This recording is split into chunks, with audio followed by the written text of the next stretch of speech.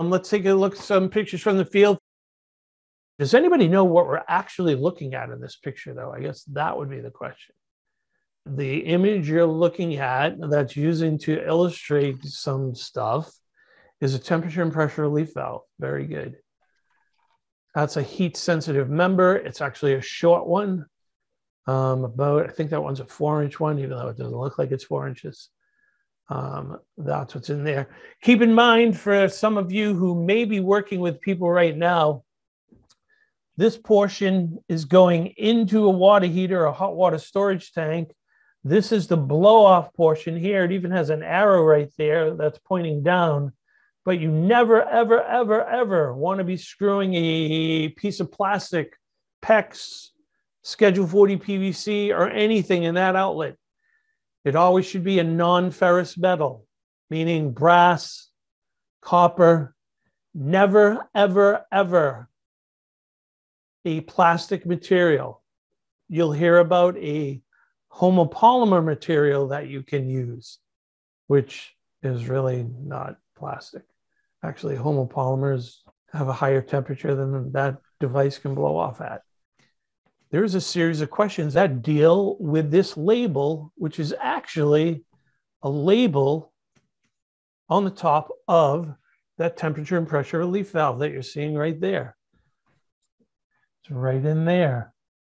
When we go to that next screen, you're looking at that label. Now, why is this so important? A, it's important because nobody looks at it. They don't check if the BTUs of the water heater match the BTUs on the relief valve.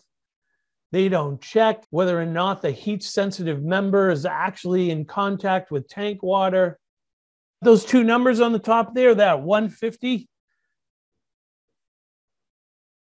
and that 210 degrees, those are two very important numbers because they're preventing the water heater from being a bomb. If any of you ever watched Mythbusters, one of their favorite myth-busting pieces was to see if a water heater really blew up or really launched like a rocket through a building.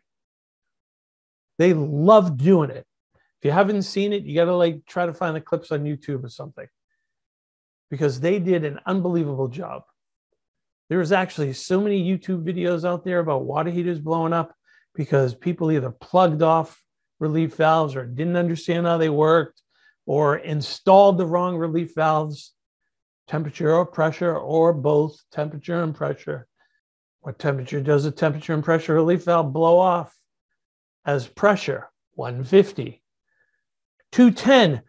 210 is the limit. The general laws of plumbing in Mass General Law, Chapter 142, state that a temperature and pressure relief valve device, in this case temperature, must be designed to release before it reaches 212 to prohibit the tank contents from reaching a temperature of 212 degrees. So that's why it's 210 degrees Fahrenheit. But the thing that makes you look like an absolute boob is when you screw a piece of PVC into the outlet discharge of a temperature and pressure relief valve. If it's Schedule 40 PVC, breaks down at 180 degrees, and you're going to screw it into a relief valve that doesn't even discharge to 210, it instantaneously is going to melt. And it's going to start spraying water in all directions. And sometimes there's been little kids down there playing in a playroom because the water heater is like in a closet with louvers on it. I could tell you hundreds of stories about really dynamically dumb plumbers who paid zero attention to what they were doing and never paid attention to anything they learned in school, and somehow still got their license and maimed little kids for their entire life. 150 PSI, 210 degrees.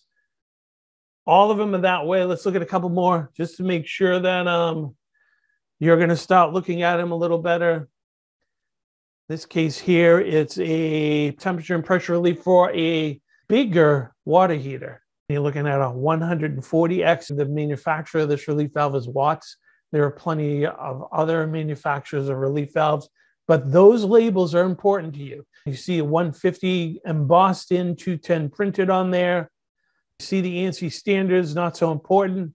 The BTU rating you can barely see, but this water heater that this is hooked up to, or storage tank, 670,000 BTUs. They come in all shapes, sizes, numbers. This is a 1-inch one. Most of the ones you're going to do is 3/4. They're a 1/2 inch. You're supposed to know where you can use a 1/2 inch. All of these are pressure relief valves. These would be used on boilers or tankless water heaters. Have a coil in a boiler, a copper coil that's in a boiler. You're not going to use a temperature and pressure relief valve because it's always going to be going off. But you will always use a pressure relief valve on a tankless water coil. They're all devices. They're known as safety devices, and they're part of what we call the boiler laws that come from Massachusetts General Law, Chapter 142, Sections 17, 18, and 19.